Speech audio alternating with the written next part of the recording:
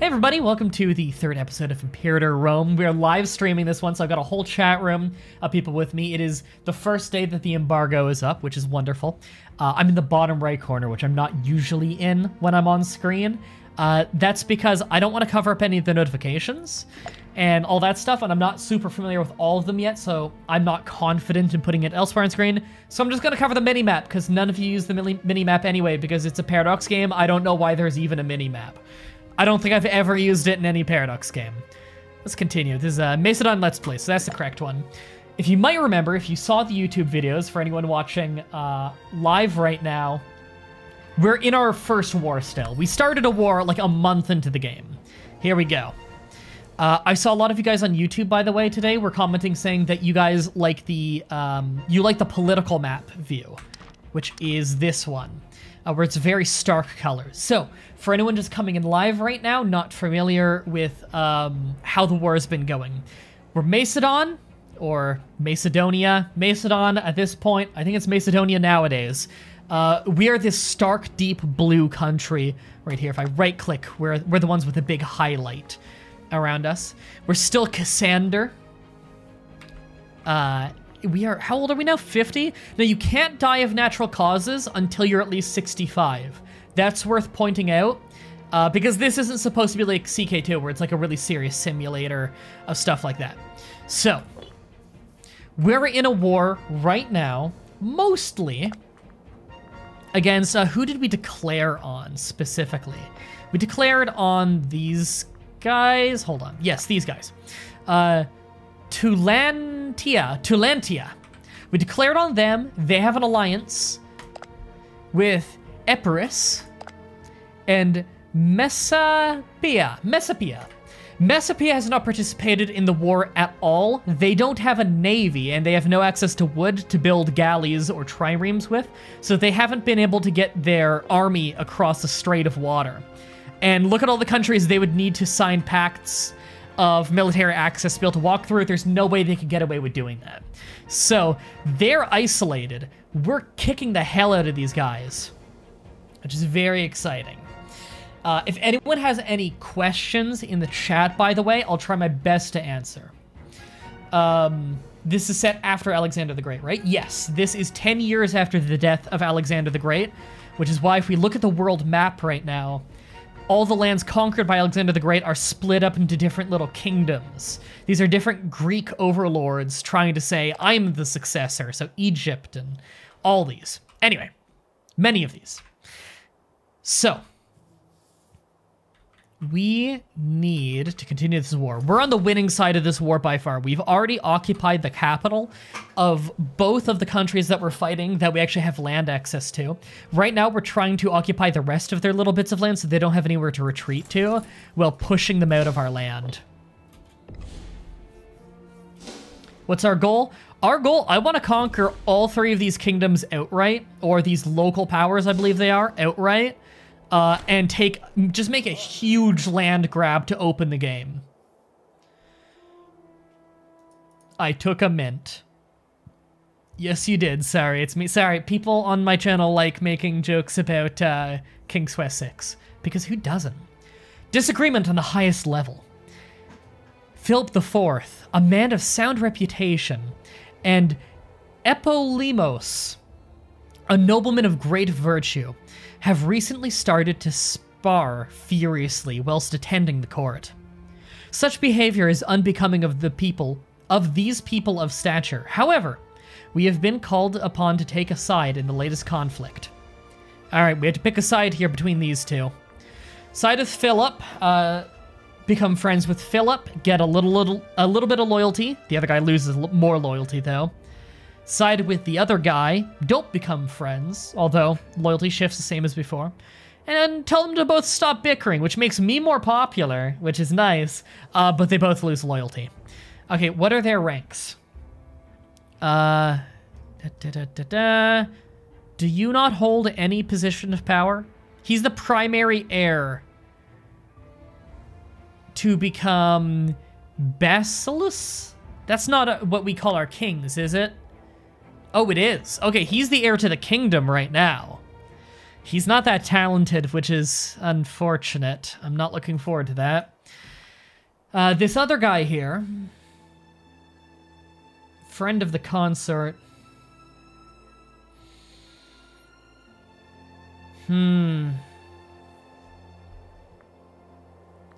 Alright, hold on. Let's look at our government real quick. He has no position in government, does he? No, he just happens to look the same as this guy, which is incredibly confusing. No, they are the same guy. Okay. So he is this horrific rank right there that I'm not even going to try to say.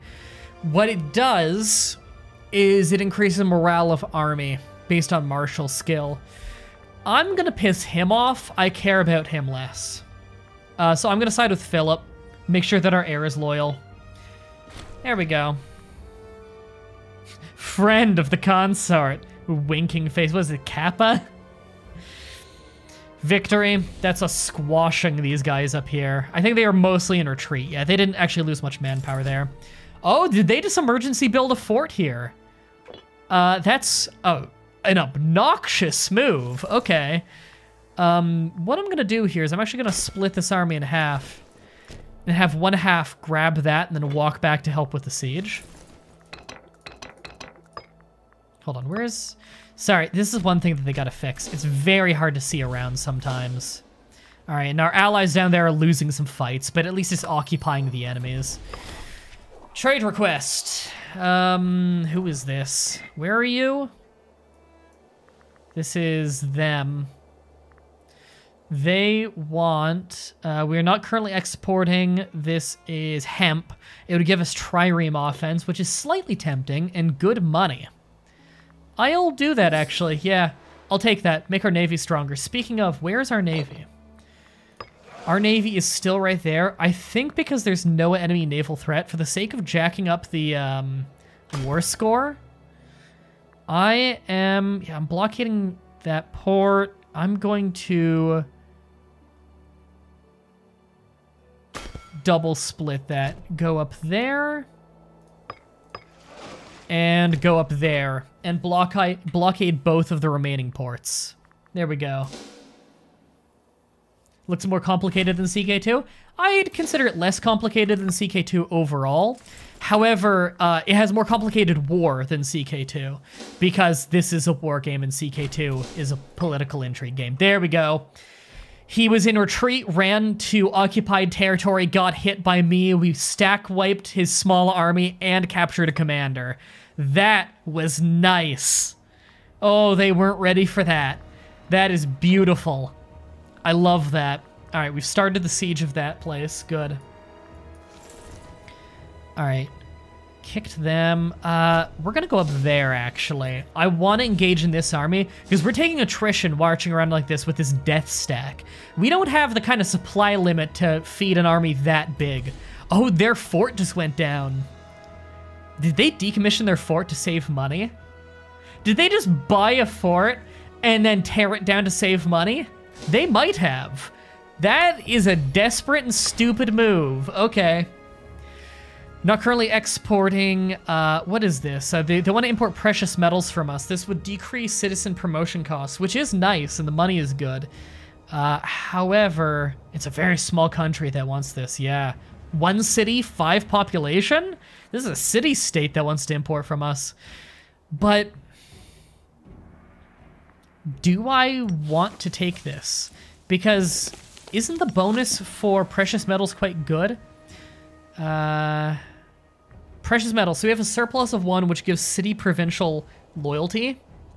You know what? I actually don't care about that surplus that much. That's not a big deal. I'll take this just for the money alone. That's a good deal. They bought and sold a fort like real estate. I know, right? What the hell are they doing? All right, well, I just occupied where that was way faster than intended.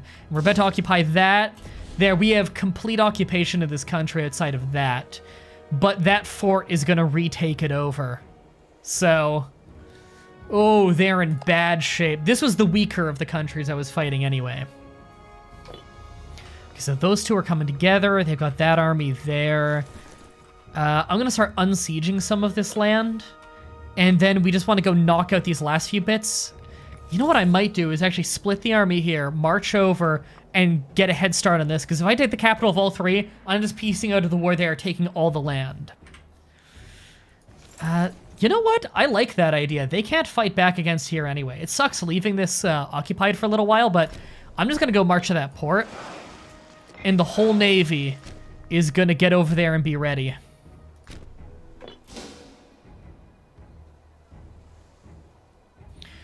So, something I've noticed, meet up there, kick the shit out of that guy, I want that port under my control, is, boats are way, way, way faster than marching, as you could probably assume. The downside, though, is that,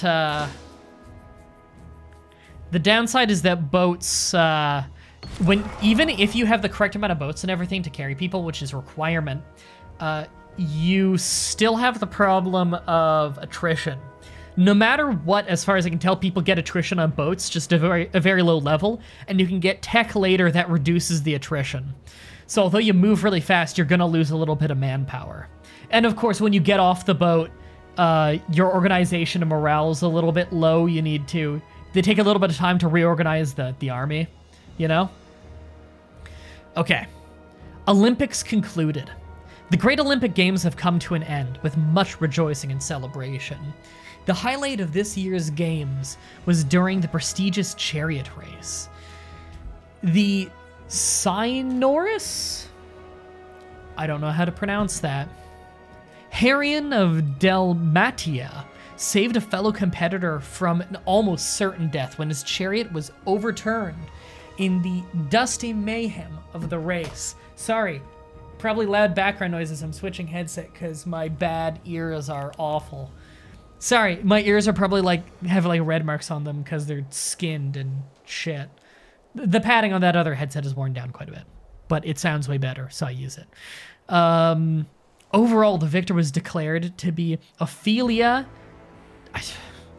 Ophelia of Atolia. The first-time winner of the Olympics, whose brawn, virility, and Herculean, I usually see that spelled with a C, vigor are beyond compare. He will go down in the annals of history as a champion of the Olympics. Well, better next time. Better luck next time. I gain 5 popularity, presumably because my pick did okay. Okay, and we got another military victory there. Yeah, that's over them. Merge them together, no reason not to. And they're marching up there to get in the boat, so I'm just going to go down here and siege more of their land so that they're not still mustering up more troops here and there. All right, here's what I'm going to do now. I'm going to... Okay, they need to finish their movement because they're locked in a movement, so I can't split them yet. What is this trade? Import fish. I'm actually going to decline that. The money is nice. It's a good offer, but I want the fish for growth right now. Okay. And we have enough civic power for another advancement. We're not anywhere close to another one of these, so I'm going to go military tech advancement up 5%. For the rest of the game, we'll research military tech a little bit faster. That is worth it. Okay, I am going to split this. And one of these groups is going to go right there for now, just so that they're taking less attrition while waiting.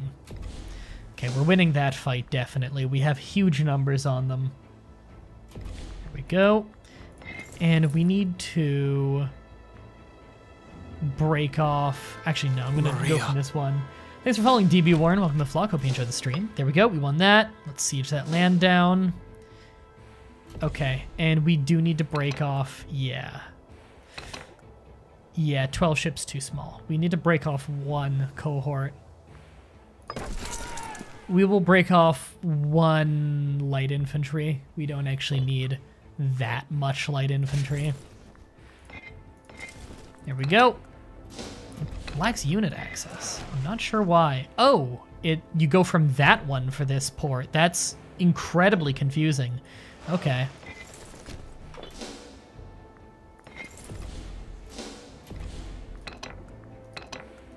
No? Okay, I will go in the port. I've never seen it actually make me have to go in the port. That's odd.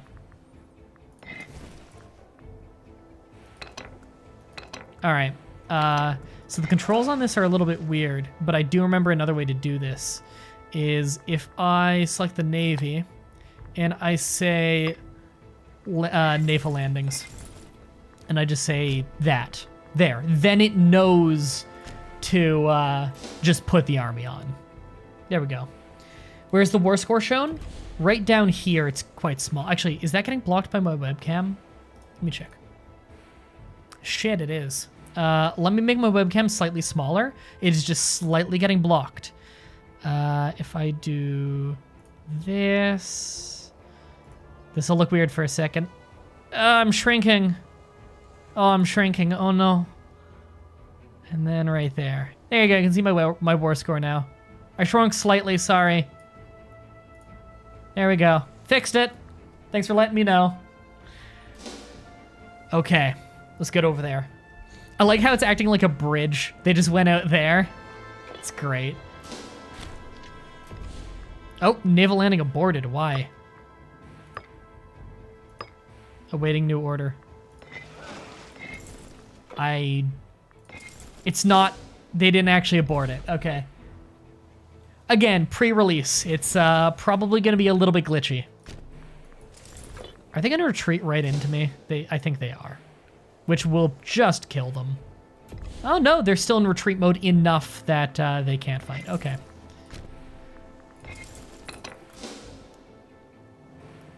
It's so weird how triremes work. It's literally like just making a bridge.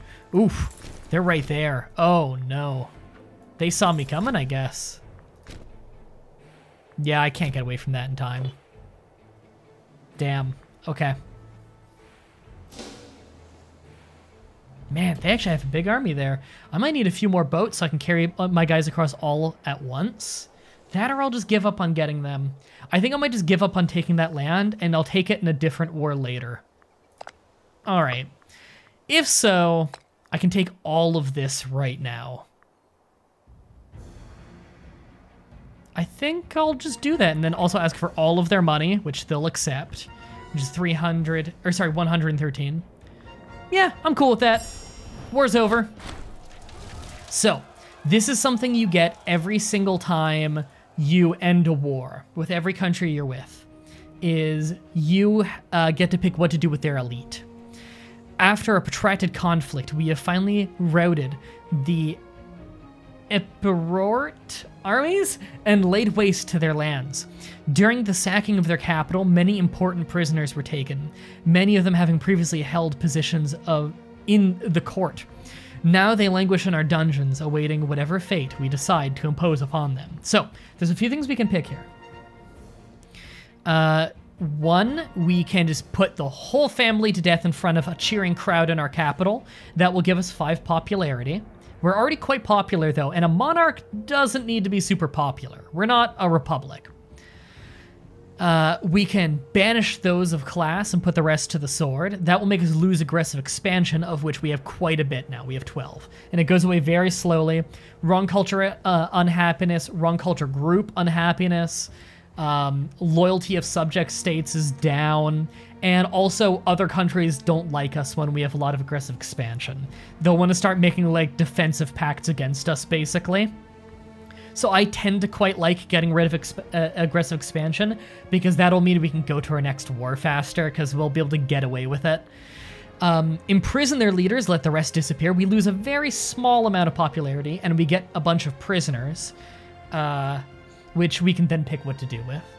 Which, you know, I've actually never done that. I'd be curious to see what we can do with that. Or pass judgment on the important families, where we decide what to do with each important family. I'm going to do that. I'm curious. All right, what is this? They've accepted, that's us letting us know that they've accepted the peace offer, of course. And for this one, lose a little popularity. I'm cool with that. Let's imprison these guys. Here we go. Several of the important families are known for having held sway. Whilst we have co-signed the lesser men and consigned, there we go, the lesser men and women of this fallen nation to their fate, we must decide upon carefully how to treat the elite. Okay, here's what we can do. Welcome to the family. So this lets a family move in, consisting of 5 members. We lose a little popularity for this. Offer sanctuary. We lose popularity, and they move to Macedon. Oh, more of them move. Okay. Family of 13. Oh, never mind. These are all allowing them to move in, but the last. We get to pick which families we want to move in. We lose some popularity for each one. Or you can have them crucified. Crucifixion increases popularity. Yeah. Ruler will be awarded popularity per family crucified. Do we have any reason? Is popularity important? Popularity, you don't want it to get really low. You can have stability issues. However, it's mostly important if you're in a republic, because then you get voted for. And so popularity is very important on if people are going to vote in favor of you, if they're going to vote for you, if they're going to vote for your stuff, or if your position is just going to be a nonstop revolving door of people you don't like. And people vetoing what you want to do and whatnot. So, do I have any reason to take any of these people? So the biggest family are these guys. Like this family. Do I have any reason to take this guy in? That's not actually much in his immediate family, yeah. Generals and stuff. Is he very talented? No. Hold on. The leaders of these families, who here is talented? This guy is incredibly talented. And he's young too, 18. This guy's quite talented as well. He's a researcher. Okay, that's his job. You're a ruler. I'll take those 2 families. We'll take that family. And we'll take this family, and the other ones can be crucified to get a little bit of our popularity back. Okay. War is over. Just have the armies go back to the capital for now. Figure out what to do with them from there. Exiled armies, of course. We lack a governor in some of our new territories. That's to be expected. We'll take one of these new guys who's really amazing at finesse. Actually, before we do that, let's look at our government. Do we want to reappoint some people? Because we got these new families in. We could, for instance, replace this guy with our new guy with higher finesse. He'd get us more national taxes. This is our government screen, by the way. This is where we pick everybody who's in our government, and you can see, like, dictated by this skill, this job increases this stat. So this guy he's our royal steward. That's just a horrifically Greek name for it, I guess. And he's currently giving us 8% national tax. So of every skill, you get another percent of national tax. So we'd bump up to 11% if we switched to this guy. And he's also intensely loyal. Wouldn't surprise me if to some degree that is because I saved his life after a war. That's 3% more taxes. I can dig it. Switch him out. I'm sure the other guy will be pissed off at me now. Yeah, I just saw Pretender support. Oh no, it's this guy, really. He doesn't support my, heir, he supports my Pretender. He's a reformed gambler with a gambling win. Vengeful, intelligent, lustful, generous. What are we again? Ambitious and blood of Antipatros, which is charisma, prominence, build cost down, and monthly legitimacy. That's all quite strong, actually. A great friend of Alexander, Antipater, was responsible for safeguarding Macedonia during Alexander's great campaigns. His loyalty to Alexander and domineering attitude towards the lesser Greek states was tempered by his son, Cassander, who we are playing as, Cassander. Those contempt of Alexander was no secret. Whose contempt of Alexander was no secret, and whose legacy included the founding and restoration of many great cities, which probably explains the build cost being down. Thanks for following, Donnie. Welcome to the vlog. Hope you enjoyed the stream. Let's hold a triumph, though. We just won a war. For 720 days, I believe it is, after winning a war, you can hold a triumph. You spend 20 military points and 20 religious points, which is very little, I would say, for this. You gain loyalty, and you also gain popularity, and a chance to gain a cognomen? I don't know what that is, actually. However, the popularity, 25 popularity, that's easy popularity. Here we go. We've held a triumph, which is essentially like a post-victorious war celebration through the streets. You've probably heard of like Roman triumphs and stuff. Okay, so we do need a governor up in here though. And what are you governing exactly? It would be governing our holdings in this land, okay. Our next best guys are these two. They're both about as loyal as each other. Neither one is popular at all. This guy is a scholar. If governor, he'll increase research points. That is a nice trait. I like research points. Not that we probably have many citizens in there to give us research, but we'll put him in charge. In his governor policy that he's chosen outright, we can spend Diplo points on changing this, by the way, or oratory points as they're called. Although we gain a little tyranny for doing it because it's not our land that we're governing. He picked civilization effort, which will help industrialize and civilize the land, while also slowly naturally turning tribesmen into either slaves or free men, which I tend to like more than pop, or tribal pop. So I'm actually pretty happy with that, yeah. I'm happy that he picked civilization effort. That's a pretty good thing to pick for that land.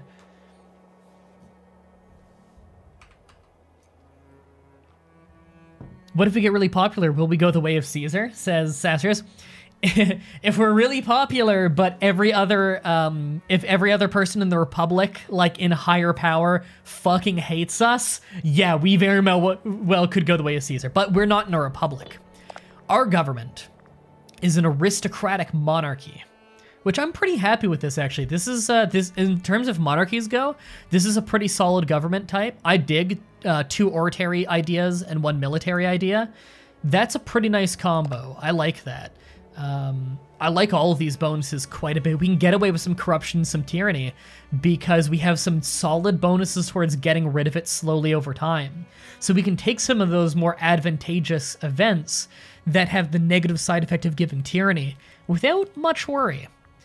We can see we're actually, we have quite a few territories now. We have 3 governors. 1 is us. We govern the core territory. We have governor of Greece. He is also a pretender. Yes, he's part of our family here. Antipater. I'm sorry, is his name Antipater? Our son Antipater. That's actually his name. He's not super talented. He's fine. He's crafty, which does increase his corruption, but his finesse is up a lot, and finesse is good for a governor. He's also good at enslaving people if a commander. He's cruel. It does make his slaves perform better, though, actually. He's cautious, which is fine. And, of course, blood of Antipater